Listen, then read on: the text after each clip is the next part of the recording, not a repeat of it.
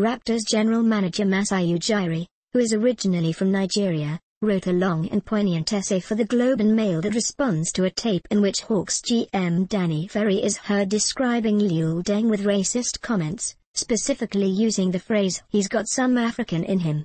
Ujiri's response is measured and fair. At first he declares his total support for Deng and defends Deng's character.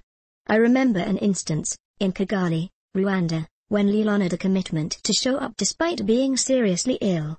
He didn't want to disappoint any of the children who were expecting him. Is that a little bit of African?" He goes on to list many incredible things Deng has done in his career, all with the refrain, "Is that African?" Ujiri goes on to reveal he had spoken with Ferry, and hints at a complicated situation inside the Hawks organization. He then goes on to say he believes Ferry is a good man who made a bad mistake. Danny's mistake will remain tied to him for a long time. What he's said can't be unsaid, but we must measure his heart. If he has made an honest, isolated error, we should forgive and move on.